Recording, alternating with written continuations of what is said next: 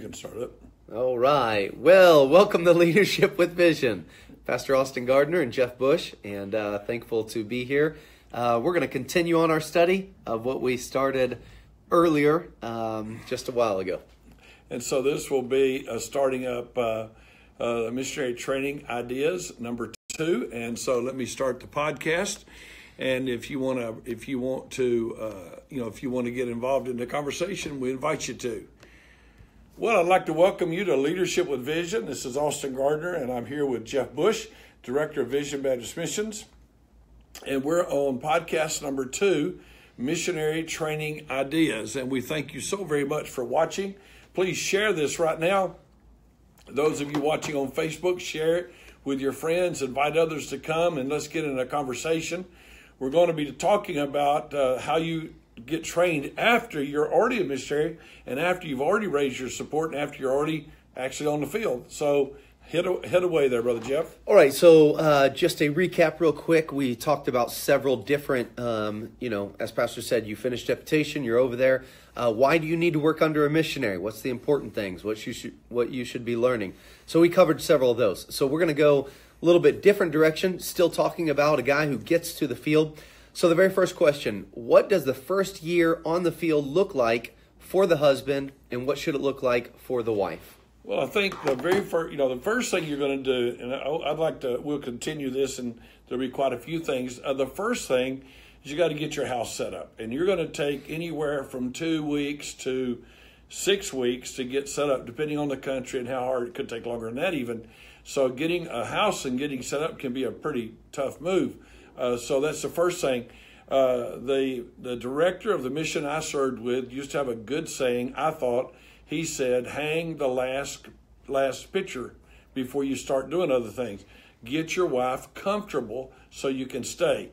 But after you get through that first part and you're set up and you bought your furniture, you got your vehicle, and you've got your house set up, then you need to be in language school. And language school ought to be 5 days a week, at least 4 hours a day. The man ought to be studying the language many hours after language school. The first part of language school is the structured part, but you can't learn the language without getting out among the people, and you have to be out with the people. You have to be where the Brewsters, who wrote the Language Acquisition Made Practical book, said swimming is best learned wet. And that means you got to jump in the water, and that's how you learn how to swim. You can't read about it, you can't study about it, you can't see it in a book. You've got to get out there with the people and do that. So I'm going to tell you that a minimum for the man, a minimum of 40 to 60 hours a week in language. And that can count church, that can count every church meeting you're going to. Don't do so much homework unless it's a learning and characters thing. Be with people. Language is social, not academic. Language is social, not academic. Language is attitude, not aptitude. It's not how smart you are, it's what attitude you have. Do you love the people, and do you want to spend time with them? My wife could go home after language school. We usually ate lunch somewhere because our kids were in a school. You had somebody at home watching David, who was a baby at the time, our son David. And so we would, after language school, we would go get a bite to eat, a sandwich or even go to a nice restaurant. And then we would go home, and my wife would stay there, and I would find different Mexicans that I could spend time with. One in particular who became the most wonderful friend you could possibly imagine. He taught me everything that I know about culture and language. I just got my start in language school. You go to all the church services. You get involved in everything happening. You don't say, well, that's my day off. You learn to adjust your schedule. You'll soon be the leader. And so right now, follow that other guy. Okay, so there's a couple of questions under this. Let me tell you, the friends that are watching, if you have a question, I've got some of them listed down here that were asked. Please just jump in. Feel free before we change directions. Here's one of them. So we're talking about this when you first get there. Maybe what does it look like for the husband? What does it look like for the wife? This is what somebody asked. My wife and I are used to being together on deputation. Will it be hard not being together when we're on the field, or should we still do everything together? Well, I don't think real life is like deputation. I think so. In real world, you go off to your work. She takes care of the children. She stays home, or even has a job. So I'm going to tell you that I wouldn't go to language school together if I could help it. I wouldn't want to be in the same class with my wife. Betty and I took some classes together because that's the way the language school was organized. You had one class that you did together with the lady who was in charge of everything. And that was embarrassing to my wife, and I didn't get embarrassed because I'm just a clown and a buffoon. But my wife would get embarrassed. And if you have a competitive spirit, often your wife will have a better accent. She may pick up the language quicker. And when you're studying with the same teacher, you could very easily get offended. You could very easily get competitive. You could very easily develop some bitterness. So I wouldn't want to go to language school with her any more than I had to. See her on the breaks. And then I would, after that, take her and go somewhere with her. Then after that, I'd go spend time with nationals. And then I'm going to be at home at night. I'm going to have time with my wife. I'm going to have a family day. I'm going to do all sorts of things like I should do in the ministry. But yeah, you need to be separated. My wife's not here right now, and I probably won't see her again until supper time today. So this one you pretty much already answered, but somebody asked, after language school in the morning, should we be separate or do things together? You answered that, so let me jump to the next one. Let me just say this about being together. If you're together, one of you will cover for the other one. How about that? So my wife would have easily let me do all the talking. Now, in English, my wife does all the talking. But in Spanish, my wife would have easily said, hey, tell them this. Hey, do this. Hey, ask this. And so I would suggest that you not be together. She needs, maybe there's a helper at home taking care of the kid, somebody helping you at the housework, and your wife could go talk to her, or maybe she can find a lady in the ministry, but she needs her own practice away from you. Okay, here's a question that we got. Is it a good idea to let your wife make phone calls on deputation, even if she wants to? Well, this is not a discussion about that. But I will say to you, if a wife called me for her husband, I don't think that would impress me. I don't know that most pastors would. I think most pastors are going to be like, why is your wife calling me and why aren't you calling? And so I know of one fellow that's even tried to hire it out and get other people to do it. At one time, we tried to get students to make the phone calls. Never worked. It's hard for them to tell.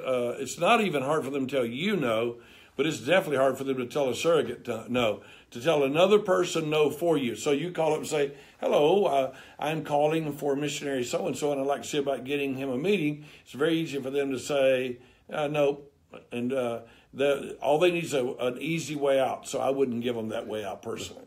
I mean, it would be nice if my wife would do the calling and she could do the driving. And if she could do the preaching. And, yeah. That would be wonderful. Okay, here's the next one. After the main hours of language class ends around noon, what should the husband spend the rest of the day doing? I suggest that you find a mentor. You find in ham radio, which I was in a long time ago, they have an elmer, a guy who's been in it a lot longer than you, that can help you.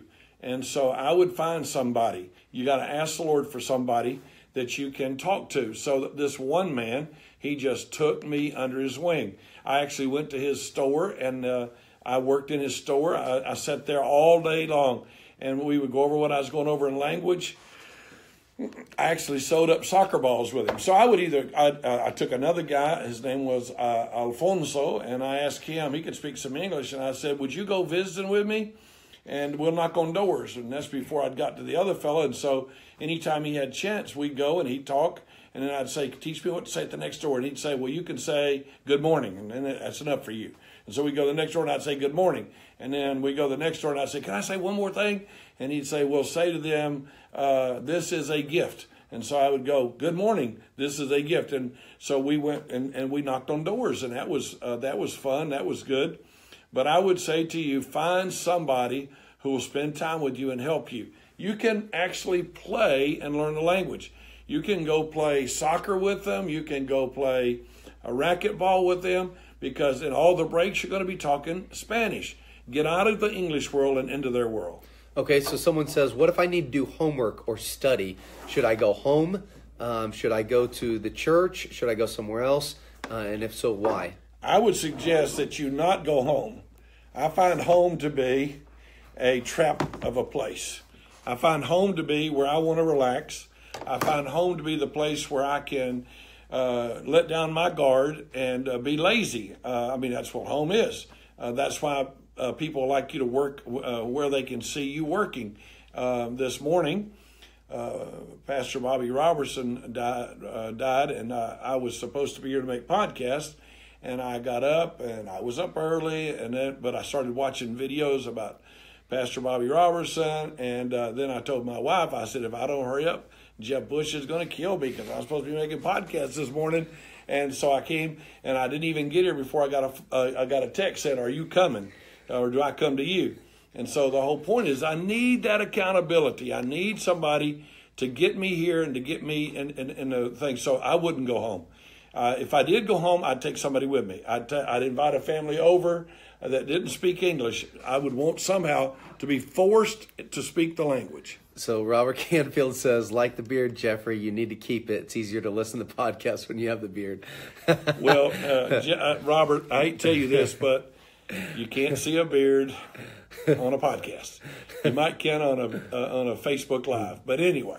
I would say along those same lines, many times when a missionary, whether on deputation on the field, when he uses home as his place to work, whether it's to study, whether it's to make phone calls or, whatever it is, many times he has a lot of maybe family problems. And the reason is because we say, I was home all day yesterday studying, but at the same time, your wife was saying, sweetie, while you're here, why don't you help me out? And then you guys get in an argument and you say, well, I was with you all day yesterday. She said, no, you weren't because you were with your computer. And you go back and forth. And you take a nap and you might check out the news and you check out Facebook and you find every way to waste time possible. And, we live in the most social generation ever, but you're social without ever being around people. And the only way to learn a language is to be around people. So divide your time. When it's time to work, work. When it's time to go home, go home. But you should not use home as an excuse for calling that work. Even though we are blessed to be in the ministry, that you have more flexibility maybe than another guy, you need to be very careful and make sure you work your hours. Pastor says very clearly, a missionary, a guy in ministry, if you don't work your 40 hours, hey man, you're not worth your salt. And so don't be lazy. Don't use your home as an excuse or whatever. Here's another question that comes. I didn't see the comments from Robert. What does that say? Robert said that he could hear the manliness in your voice because of your beard. So I'm feeling it. I'm feeling it. But his wife will soon make him shave. Yeah, it usually goes for about 5-6 days, and she says, that's good, dear. My wife says, you can have a beard if you want to. I'm just not going to kiss you. So we've got Jonathan Anderson in Mexico says, my wife always says, if I'm working, I should leave the house, and when I'm done, come home and be home. I agree with that. I think your wife is a genius. I think when we're home, we need to come home and be home, because otherwise we just waste all of our time and we're not there. And so our kids don't have a parent and our wife doesn't have a husband. So Miguel Sanabria says, what would you tell a missionary that is about to leave for the field? Things to do before leaving, preparations for when coming back for furlough. Any advice is helpful. How to help the wife to prepare for the switch or what? Well, I wouldn't even worry about coming back. I mean, that would just be the furthest thing from my mind right now. I would just be thinking about getting to the field and getting set up. So I'd get my setup fund. I'd make sure it was well funded. I'd make sure I had full support. Don't play the game of trying to go under supported. I think I'd go ahead and find a place, one of those rental places that you could, fully furnished rental place overseas that you could have for 4 weeks to 6 weeks or 8 weeks while you look for a house, unless the missionary has a way he's going to help you take care of that. I think that I would make sure all my paperwork was up to date. Most of the time when you go to the field, of course, Miguel, you're a national, you don't have this problem, but for a regular person, and you're not regular in other words, but for a regular person, you need your birth certificates notarized, and then even sometimes you need them with a certain seal that the government requires that's above a notary that's done in their embassy, birth certificate, marriage certificate, college degree, ordination papers, all of that. Sometimes you need a letter guaranteeing you financially, so you need to get all of that. Find out from a veteran missionary all you need and get all of that ready, because you're going to want to get paperwork to become, to get your visa. If you're going to a closed country or what do we call that? A creative access country, there'll be a whole different set of rules. So you do want to figure out. You don't want to figure out what you got to do to be ready to meet all the government requirements when you land. Okay, so the next question would come, how much ministry should I be involved in? So you just arrive to the field. If I can't speak the language at the start, how can I serve? What are some of the ideas that I should be doing? Well, you can be there. The very first thing you ought to do is you ought to make up your mind that, I heard a fella say this week on a podcast. He said, I made some big decisions a long time ago that help me not have to make small decisions. He said, I decided a long time ago I wouldn't miss church. He said, so I never had that question. So on the mission field, why would you miss church? He said, well, I don't understand anything. It doesn't matter. You're there to learn, so go to church. Now, while I was in language school, there were people that would actually take a novel and stick it in their Bible, and the whole time they were in church, they just read this novel. I would never do that. You go to church and you write down every word that you understand that's being said. And I would say to you, what ministry can you be involved in? You can go to prayer meeting and just sit there on your knees, or maybe they'll let you pray in English, or maybe you can memorize a prayer. If you were coming to my country, I would teach you a 10 or 15 word prayer. And when it your turn to pray, you could say, Our Father, which art in heaven, hallowed be thy name. Amen. And I would teach you how to pray that. You say, that's not a good prayer. It's better than no prayer. And so then I would start memorizing Bible verses, and you ought to memorize 2 a week if at all possible. So I'd be at every church service. I'd always carry the Bible in the language. I would put the English Bible up when I went to church. I would go to the church service. I would be at visitation with them. I would be at work day with them. I would do everything with them like I wanted to be one of them. Can I remind you, sometimes people act like it takes a long time to get to be a missionary and sound like you're asking for 2 more years. Jesus was God, and he took 30 years. How about that? Jesus was God. He took 30 years to begin his public ministry, and he became so much like them that they thought he was one of them. And so you want to bear that in mind when you start thinking about going to the field. You have a lot to do to blend in and become one of them. Amen. Okay, I think this is from the woman's point of view. What if I'm doing everything just to take care of my kids, chasing them around at church, etc.? How can I still serve? Well, I think that I just think you got to train your children a little bit better. I'm sorry, but a small child can be taught to sit down and be quiet and listen.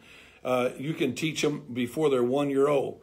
It's amazing. I was just in Burkina Faso, Africa, and we pulled up in the car to a village, and there's 100 people sitting out there, and there are small children and 3-4 years old sitting down, and they sat there for 1 hour and did not move.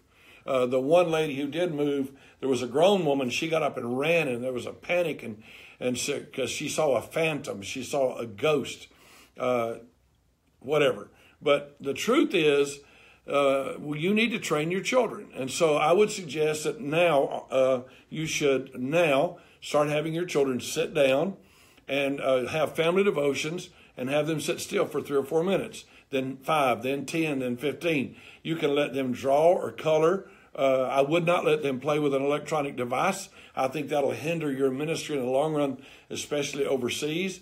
But you could let them draw pictures. You could let them write on a sheet of paper. But your children can be taught to sit still.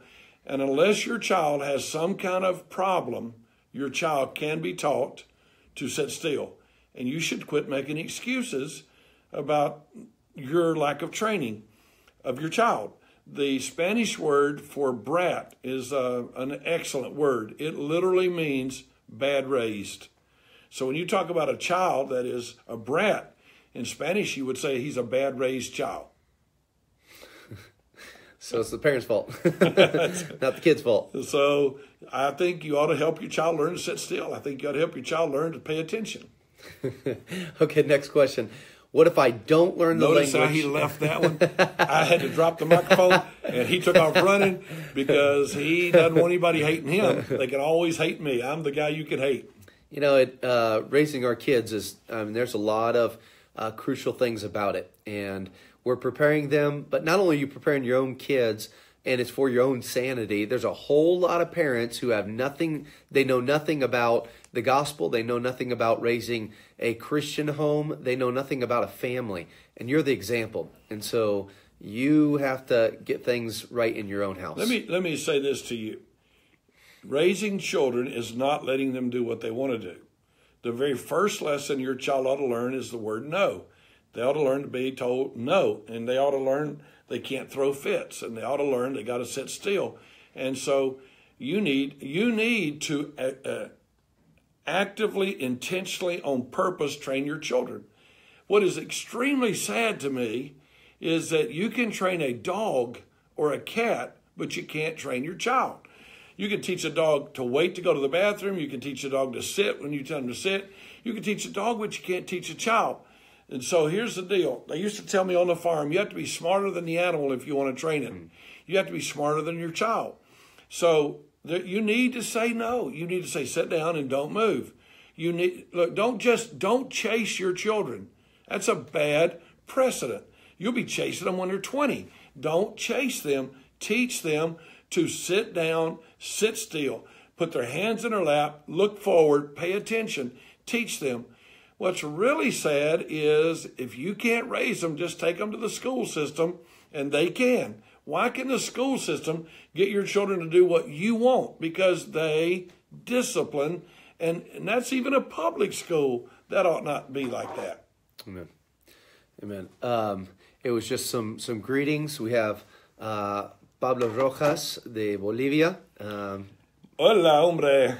Buenos días, hermano. Several others, Jonathan Anderson from Mexico, and several other friends are writing in. Thank you, and we certainly appreciate your time coming on here. What if, let me get a couple more here, Pastor. What if I don't learn the language good enough to teach the Bible, at least for a long while? What can I still do to serve in that ministry? I think you should never even ask that question. I think you should start out saying, I will learn the language. I think when you set up to say, what if I don't, you've just set yourself up and you're giving yourself an out. Don't give yourself an out. Language learning is aptitude, not attitude, not aptitude. It is your desire, not your ability. I didn't have language ability. I was told that in high school. I was told that in college. And I was told that in Mexico when I went to language school. And I really don't have language ability. I don't hear well, and you can learn the language. So what you do is you use what you got. If you got to use crutches, you use crutches, but don't use English. And so maybe instead of 1 year, you need 2 years. Maybe instead of 2, you need 3. But don't you dare leave that ministry until you learn the language. But I'll tell you this, you should not have an attitude of I can't, I don't expect to, I'm not sure God will let me do that. That shouldn't be your attitude. Amen. Your attitude should be, I fully expect that God will help me get this language. Get on your knees and beg God for the language, and then put in the hours. You can learn the language if you put in the time. You will not learn the language if you sit around your house reading books about the language. It is social.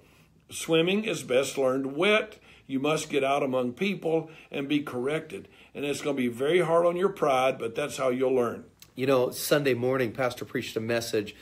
Here we're in the book of Mark, and he was talking about from Mark 9:23, where he said, he that believeth, to him, it's possible to him that believeth. And then he went through and showed throughout the passage and a lot of things that are against us, even in our lives, in our ministry, in every area. When we just give up and say, it's impossible, it can't be done.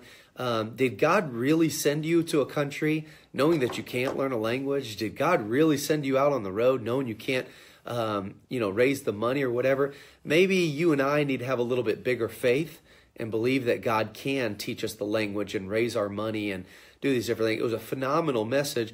The honest truth is, many times it's our lack of faith, and we can't please God without having that faith, that God will be with us and he'll help us. And, that verse actually said, or verses that we use said, that he couldn't do many mighty works there because of their unbelief. And why are you, a faith missionary, setting yourself up for doubt and fear? Fear has torment. Doubt causes fear. Trust God and get out of the boat. Amen. Amen. Let me ask another question here in this area. In summary, after our first 2 years on the field under a veteran missionary during language school, what should we have accomplished? The husband, what's his goals? What is he going to look back and say, this is what I accomplished? And the wife at the same time. The 2 years, right? Yes, sir. Well, we've done previous podcasts on what to accomplish in the first 2 years, and so I'd suggest that you go back and find those, and I don't know how to tell you. Maybe the guys that put the podcast up might give you a link to that. But the first thing is the language, and the second thing is to become cultural. It is an incarnational ministry. That means you take on their nationality, their way of thinking. It's the biblical explanation. It's what Jesus did. It's what the Apostle Paul did. Paul said, "I'm become all things to all men, that by all means I might win some." And so you should spend that first 2 years, you should be fluent in the language.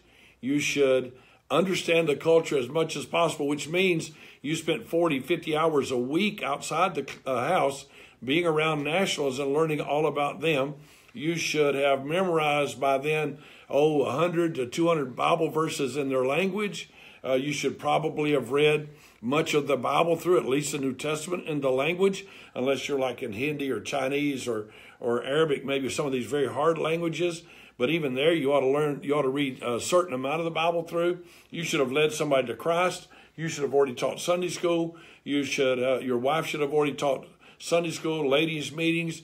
In other words, you should be getting active ministry experience. In those 2 years, you should be practicing with the weapons you have. So at the end of 2 years, you should be able to say, I got a good handle on this. I'm no expert, but I got a place to start. I know how to go about it. Because let me tell you, as soon as you're alone, starting that new church by yourself, you're going to wish you'd have learned all you could. You're going to wish you'd have practiced all you could. Sometimes the wrong thought could be, well, if I win somebody to the Lord, they're going to end up staying at that missionary's ministry. Or if I disciple somebody, what if he wants to serve God? Now I have to leave him and I go start from zero. That's never a waste. That's not a bad investment. The more you do is the more experience that you have that you can use when you get there. So they say that Gene Edwards says in his books that David was in there in the wilderness and he kept throwing rocks at those trees and he kept splintering all these little trees so that when the lion and the bear came and when Goliath came, he was so practiced and experienced and ready that it was not even a big deal.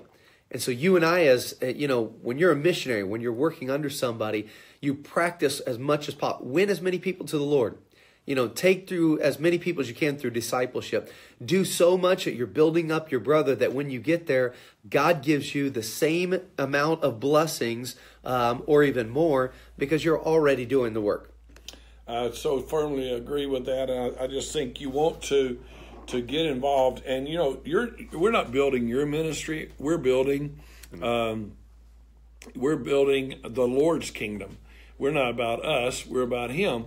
And if I help you build your church, it's okay because I'm here to serve God and to do as much of that as I possibly can. One dear brother in Russia, and thank you for chiming in, dear brother, he said, Dr. Sisk always said you can never lead the wrong person to the Lord. I think that is exactly right, Brother Van Sant. I think that is, I agree 100%. And by the way, if I help another man's church grow, and another man's ministry, then I'm building my brother's name. I'm making a difference. I find that to be one of the most exciting things I could possibly ever do. So I hope you won't be like that. Have you learned to eat the food? Well, you don't have to eat it at your house, but when you're with those people, have you learned to eat the food?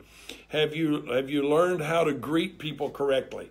Have you learned how to act in a social setting? Have you learned how to act at church? Have you learned how preaching goes and teaching goes and time goes? Have you learned how to buy and sell? Have you learned how to live in the economy? Can you get from one place to another place? Can you ask questions and get answers? So there's a lot for you to be working on in those first 2 years. Amen. It's our goal through these podcasts and through several different things that we put out. We just want to be a help and an encouragement. Listen, dear friends, there's a lot of other brothers out there that are serving the Lord, and you and I have to do our best, not just to serve, but grab a hold of all the tools that we can so that we can be better servants of God. So I hope this will be a blessing. We'll be back at another moment to make some more podcasts, and I hope you'll jump on here. You could always look on worldevangelism.net. You can look on missions.tips. You can look on several different web pages, or just in iTunes for Leadership with Vision. You can find a big list of all the different ones that we've covered in the past. And we'd love to have you stay in touch with us. We'd like to be a blessing to you. We're excited about you. You don't have to be a vision missionary for us to be excited, because if you're for Him, we're for Him, and we're for you. And so we're excited about getting the Word of God around the world. I'm excited about what God's doing all over the world. We serve a great God doing a great work. And so I'm excited to have this opportunity to talk to you. I'd like to ask you to please extend an invitation. We're going to have a pastors conference to try to help pastors and with missionaries and understanding missionaries. And so you can go to ogpastors.com and learn a little bit more about that. We'd love to have you as a missionary come with them, bring them. And we're just going to talk about church work between pastors and missionaries. And so I'd like to invite you to share that with us, share with other people about it. And then right after that, on the heels of that, that'll be May 7th, 8th, and 9th, the Pastors Conference. And then after that, we'll be having the OG Camp, our Generation Camp. That'll be June 18th through the 22nd. My friend Trent Cornwell will be leading that up. And you can check that out, visionmissions.com/events. You can find out a lot more there. But we hope that anything that we have to offer is definitely yours, and we certainly appreciate your time being with us today. Thank you for your very kind comment, Mother Pittman, and God bless each of you. Have a great day.